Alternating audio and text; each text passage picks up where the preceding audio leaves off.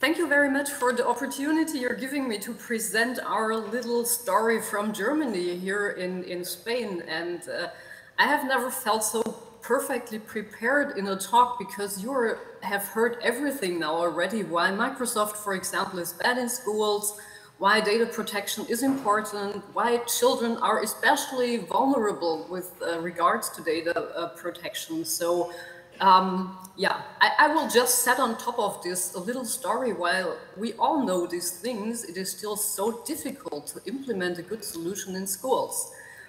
So just to give you a rough orientation where I'm currently I am in Baden-Württemberg in Germany. It's in the southwestern part. If you have never been here, this is a rough overview of what we do here usually in Baden-Württemberg. So we have a long cultural heritage, we have good cakes, we have Heidelberg, but we also have a lot of technological innovations. So you all know our good cars that we produce here, and maybe some practical parts as well. So unfortunately, our engineering skills have never made it to the educational sector. So here we are very bad at implementing IT strategies, IT products, and I will give you just two examples what happened before the Corona crisis. So we had two really big projects that the first one was called Ella, tried to install a digital education platform in 2018 till 2019. That completely failed.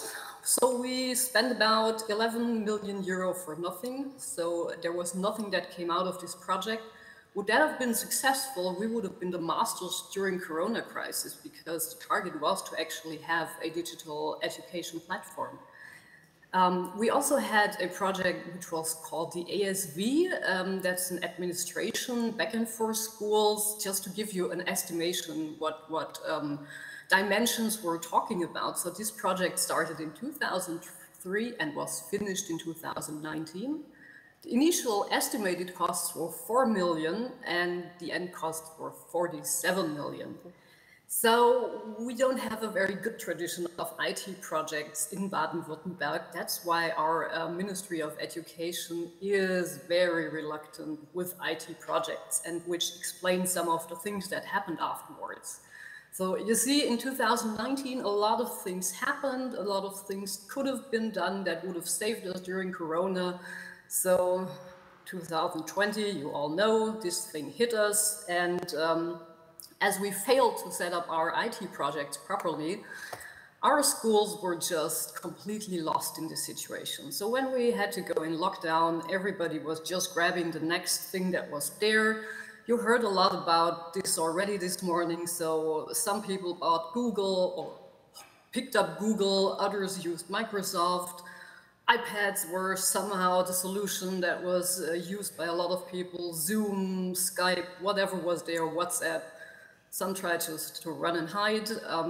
Others had a good solution, and I will show you that later, because we had a very good solution that was provided by the officials. Still, they did not dare to foster this solution. So what the Ministry of Education did in 2020, they decided to go for Microsoft 365. So this first happened more or less behind closed doors, but the more concrete the plans grew, the more it went into public. And so in the summer of 2020, we had a discussion rising on this topic. So one of our teachers' associations were the first to raise the issue that Microsoft 365 has privacy issues, and that is questionable if this is a solution for schools. The press picked that up. We were supported by the Chaos Computer Club, which a lot of you might know, which is a very high influence organization in Germany. So the discussion started to rise during this summer. And as most of you will also know, in summer of 2020, we had the Schrems II decision coming into place, where we had another seal that something with this thing might be not okay. So sending data from German children to the US without any special protection. You see this guy here sneaking around the corner already, because he will come on stage later, but this was the time when he also started to become active and a very important part in this story. So the discussion was raised until we had a level of, we had made an initiative of over 20 organizations that gathered together until the end of 2020. So just to give you a rough estimation how many people we represented with our initiative. So we had the biggest pupils association, which is representing over 1 million pupils. We had the largest parents organization, so roughly about 1.5 million people. We had all the teachers associations on board, and we had a lot of more organizations. So this was really the broadest initiative that ever gathered in Baden-Württemberg to stand in for a certain issue. So what we did, because nothing happened until the end of 2020, we published a statement, and as you can see, we were in the middle of the second lockdown, so we met in big blue button sessions weekly for hours and discussed what should be standards for schools, what should the government do, what should it respect, and you see there is a long list that is published on our website. I just bring you the three most important points, which were the demand for data protection in schools, the digital sovereignty, so that schools do not get dependent on solutions that they will not be able to switch afterwards, and also to strengthen existing solutions. So what I said earlier is that we already had a very good infrastructure. So the Barcelona people might notice this, because it's very similar to what Simona and the Xnet team with the rest of the team set up. So we had infrastructure, but we also had stuff like Moodle, Big Blue Button, we had messengers, 3Ma Messenger integrated for teachers already last year. We were still working on some details like document management and editing, so that was not completely in place, but could have been done very easily. So this is what most of the schools already used in 2020 in Baden-Württemberg. So our suggestion was to just build on this solution and to extend it to all these lacking elements here. But the Ministry of Education still stuck to their plan to implement Microsoft 365. So we thought that raising more public would help this issue, but it didn't. We had elections, that was not very helpful, so that shifted completely the focus in our country. But here, now comes this guy sneaking around the corner again. This is Dr. Stefan Brink. This is our Federal State Commissioner for Data Protection. So very early, we got in contact with his authority to give ourselves more grounding in the topic, because none of us is a professional data protection person. So they supported us with a lot of material, and he also was put into place as a consulting person by the Ministry of Education, accompanying this process of Microsoft 365. So he should check whether this thing is good or not. And in May 2021, he came to the solution that it is not. So he and his team published a very detailed report why Microsoft 365 cannot be used in schools. So there were issues like intransparent data flows, data was used for purposes that was not used for educational purposes. So there were a lot of issues that made clear that this is not a good idea to have. Still, it took 2 months more before the ministry really stopped the Microsoft 365 plans. Together with it, they announced that they would give us a solution that is that respects the digital rights without any concrete plans. And we also had the problem that we already had around 1/4 of schools running on Microsoft solutions. So although we managed to stop the implementation for all schools, there were already a lot of schools there. So we hope that there would be any kind of signal to these schools to switch to a legal solution, but this didn't happen.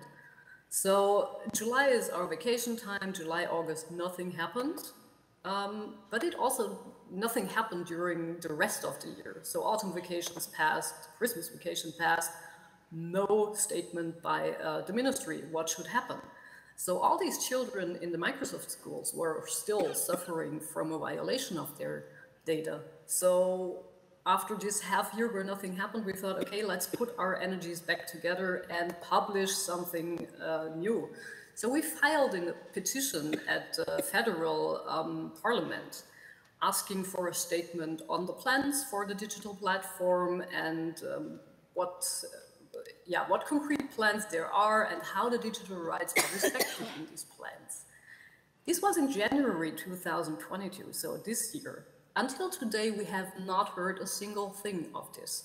So usually you have reaction times from 1 to 2 months for such a thing. We are now in month 6, 7, and nothing has happened. But the press has already picked that up, so we're trying to make some noise about that. Yeah, there came more vacations where nothing happened. We were getting a little bit impatient, and somebody else did. Mr. Brink came on stage again. That was in April this year. So we tend to give him this little shine on top of his head because he's the one who always saves us when there seems to be no hope in this issue. So in April, he announced that after the summer vacations this year, schools will definitely no longer be allowed to use Microsoft 365. But there is no official rule he can give out, so he is not able to really ban it from schools. What he can do with his organization is to go into those schools where people complain about the usage of, for example, Microsoft. And this is what he announced. He will do that starting in September this year, and then try to bring the schools to really legal solutions. So this is one of the only things that really happened during this year. So there so far is no reaction from the ministry again. The plans are a little bit confused about how the digital platform should come into place. They plan to give it to companies because it seems to be the easier way than to implement it themselves. We doubt it, and I think that nobody has really checked that. So we asked for, did you do a cost estimation? Did you do a time estimation on if in case you really implement that yourself? We got no information on that. So it seems to be just taking the safe way, the seemingly safe way, which was not really safe. But in the end, it turns out that in schools, there is lacking completely a solution. They took away on top of that some of the components that you saw in this earlier graph from the schools. Long story, so that we're in an even worse situation than in 2020 almost. And those schools who early set up their own solution based mainly on open source components, they are on the safe side because they have complete control over all the data, all the implementations they have. They're relaxed now, but all the rest is really in panic because we only have 2 months left. Summer vacations is not the most active part in the school year in Germany. So I think a lot of people will just go and see if it really happens, and who suffers is the children again, because they don't have a proper solution. So what we achieved, we managed to stop the official project to roll Microsoft out for all the schools. We also raised awareness for the topic in the public with a lot of press work at that point. What we did not achieve is to ban any illegal IT solutions in schools. So there is still a lot of schools running these illegal solutions. And we were not able to help providing all schools with a digital education platform that works. And considering the Corona developments in autumn, in winter, we will have to use these platforms again, I'm pretty sure. So, as we saw how difficult it is to raise this topic on the really small level, on the small scale level, we started to seek allies in the EU. And that's why I'm here today, because we got in contact with Simona in Spain, We also have contacts to Austria, to an organization who raises the topic there, and we would be very happy if more people could join this thing. We can provide you with material. It is also much, much better if there is several countries standing there, and we all have these problems. So please, if you're interested, if you have an organization that works in this field, please get in contact with us so that we can bring together all our energies and raise this topic on the EU level. I think that today we already made a good ground for this. I have a lot of hope about the developments that will come.